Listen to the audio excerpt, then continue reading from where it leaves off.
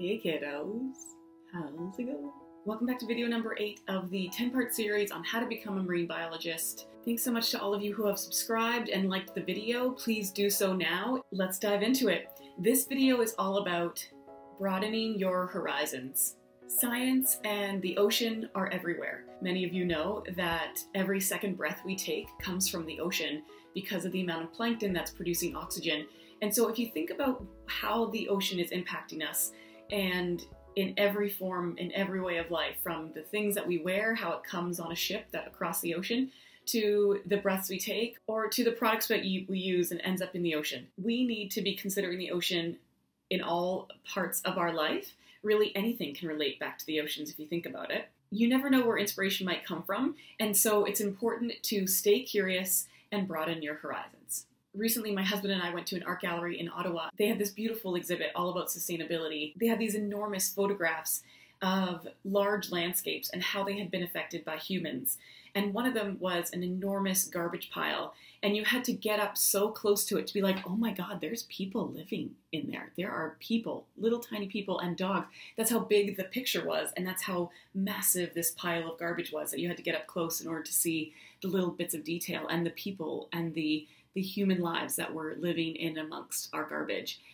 Those kinds of pieces of inspiration that you get from art galleries or science centers or just talking to friends can really help inspire and connect you to the oceans in a new way and make our sustainability and the conservation conversation be a bit more relatable into our everyday lives. Being from landlocked Ontario, I can tell you that I didn't feel connected to the ocean that much when I was younger. You know, I love dolphins and stuff like that, but I didn't really feel a connection to the ocean until I was 15 and went on a surf trip with my mom and my twin sister to California.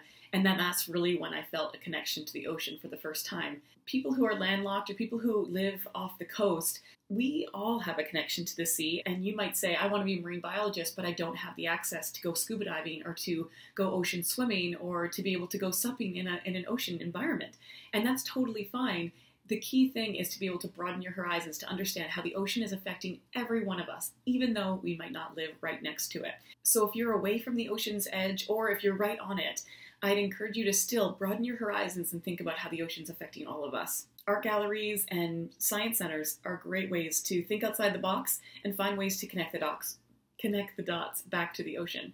I listen to a lot of podcasts. Some of them are ocean podcasts and others are not. One of them is called 99% Invisible, and it's all about the invisible things that we use every day, but we don't even think about how they're designed or how they impact our lives. Some of the episodes I'm listening and I wouldn't think that they have anything connected to the sea, and then all of a sudden they do. And so don't just think about ocean podcasts, but definitely listen to those.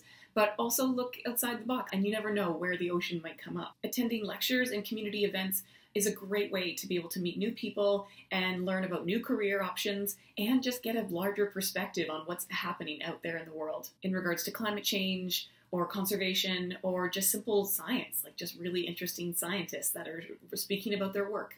Citizen science is a really cool way of being able to broaden your horizon and get really great experience. I talked earlier about a bio-blitz, and what that really means, or what kind of citizen science means, is that scientists can't be everywhere all the time to make observations about the animals that they're studying.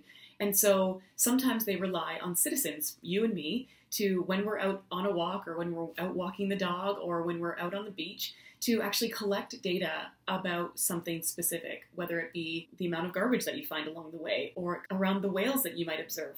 For example, there's the BC Cetacean Sightings Network. Cetacean means whales, dolphins, and porpoises. It's a family of animals.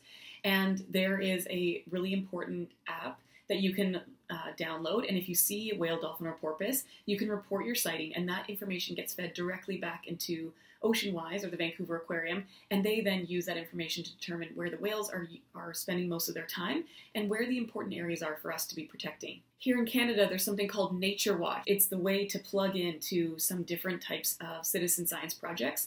There's one about frogs, invasive plants. There's even one for worms, a worm watch program where they're looking at soil content and what animals and organisms live inside the soil and asking kids to dig around in their own backyard or at a local park and reporting back on what insects they find, including worms. Isn't that so cool?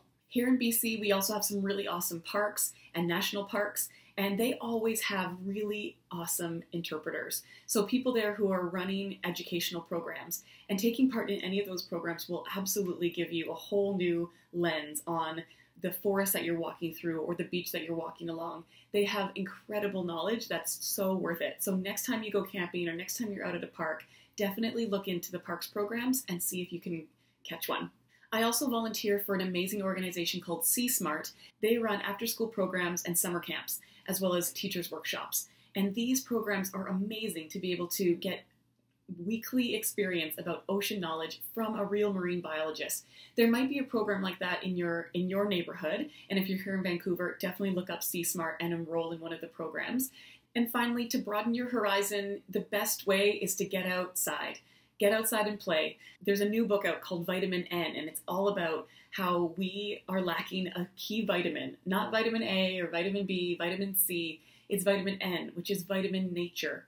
And it's talking about how kids don't have enough nature in their life, and they are actually suffering from a deficiency of vitamin N.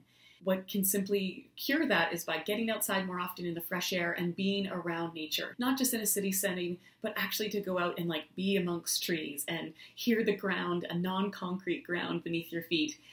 Whenever you get the opportunity to do that, that is important for your own well-being as well as for your own curiosity. And I think that is the best exposure you could possibly get to keep your horizons broad. So thank you so much for watching this one. Definitely go out and get outside this week if you can.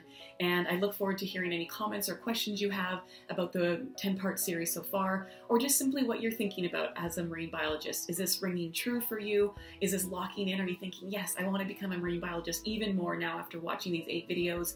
Or are you thinking, you know what, maybe this isn't right for me, or I'm going to take marine biology in a totally new and creative path, and that I really want to hear about. So please let me know your thoughts and how this is landing for you.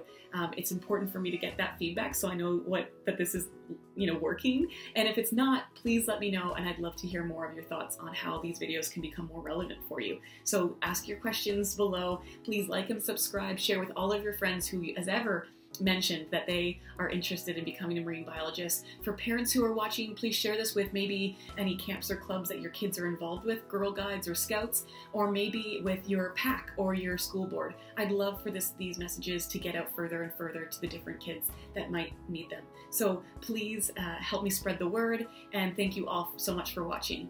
I look forward to seeing you at the next video, number 9. See you later, guys.